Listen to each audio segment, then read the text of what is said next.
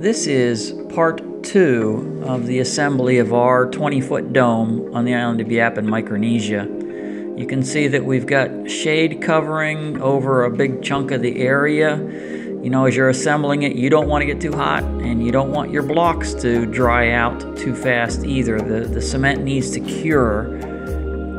It takes a lot of time to get up to this level, days and days and days, because you're only able to go 30 or 40 blocks at a time. You have to make lots and lots of more blocks. As you're going up, you can add the wrap material to the outside to give it that extra strength. I used local materials to make the arch and assembled that.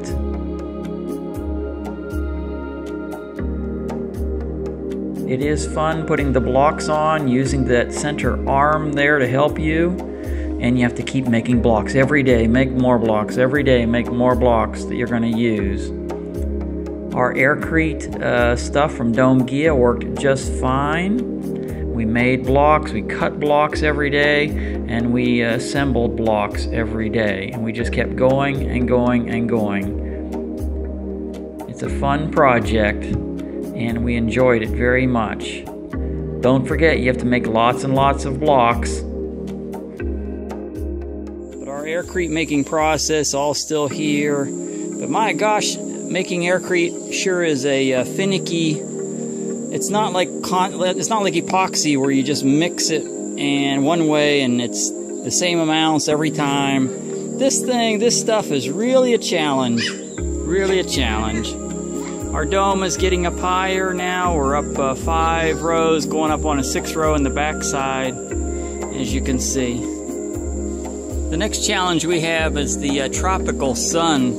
It is just intense here on the island of Yap. And we have a 20-foot dome, diameter dome here, and it's a huge area. We just, it's a challenge to get it all shaded to be able to work on. You can see here we're getting up kind of high, and we're starting to have to use some counterweights as we get up higher and higher, laying these Aircrete blocks. But it's doing good so far as we lay the blocks along. We use extra Aircrete, any that's left over. I've been filling in around the outside of the dome, because in preparation for the material that I'm putting on the outside, the full-length material to give it strength.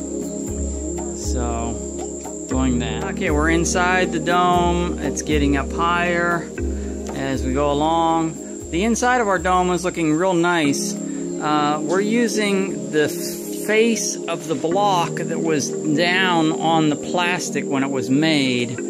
So the block, this part of the block is real nice and smooth. So we should be able to smoothen out all these edges and should get a real nice interior. It's already starting to look pretty nice. But the inside of a 20-foot diameter Aircrete dome home.